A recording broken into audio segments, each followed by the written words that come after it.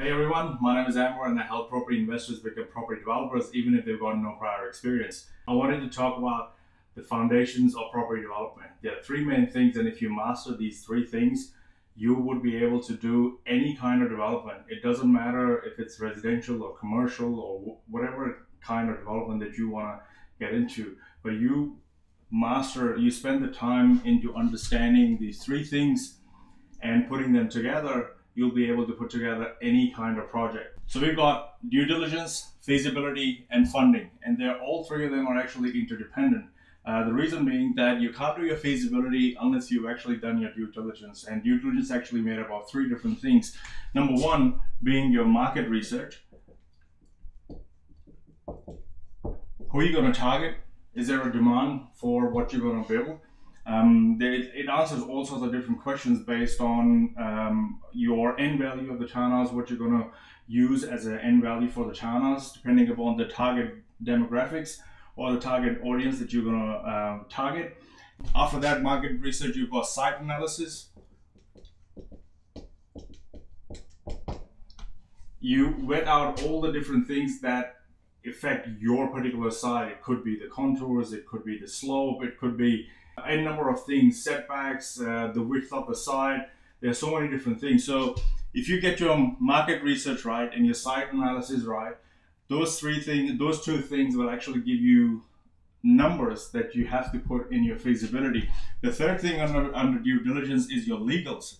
Are there any legal issues with the site? For example, there could be some covenants on the site. How are you going to handle them, or whether or not you need to account for those costs in your feasibility.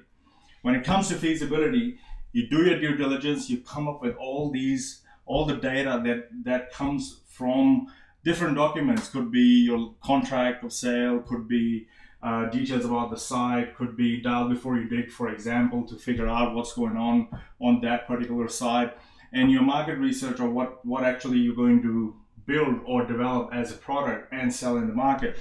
In your feasibility, there are three different kinds of feasibility. The first one I call the smart feasibility. Let's just call that SFC. Well, I call it SFC because I use a smart feasibility calculator for it, but let's just put smart feasibility. The other one is your detailed feasibility, and the third one is your tracking. Your smart feasibility is like a feasibility that you do in under 2 minutes. The reason for that is that anytime you look at a project, not all the information is available, but you do back of the envelope, so to speak, feasibility to understand what's going on with it. Are there any numbers? Is there any meat in the project, so to speak?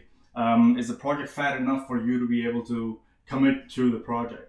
So we do a smart feasibility for that. The second one is a detailed feasibility, when you've got all your questions answered from your due diligence, whether it's quotes and fee proposals from different consultants, the reports that you're going to need for the project. So once you've got all of that, you map them out on a timeline based on what you think your project is going to take in order to complete. So that timeline, and you allocate all those costs in your detailed feasibility. The third one is your tracking feasibility, where basically you track everything that you accounted for month by month. So if you think that in the fourth month of the development, you're going to be spending $40,000 on consultants, you need to track that month by month so that you can keep an eye on the bottom line as the project is progressing. The final thing is your funding. In funding, you've got your finance and you've got a structure.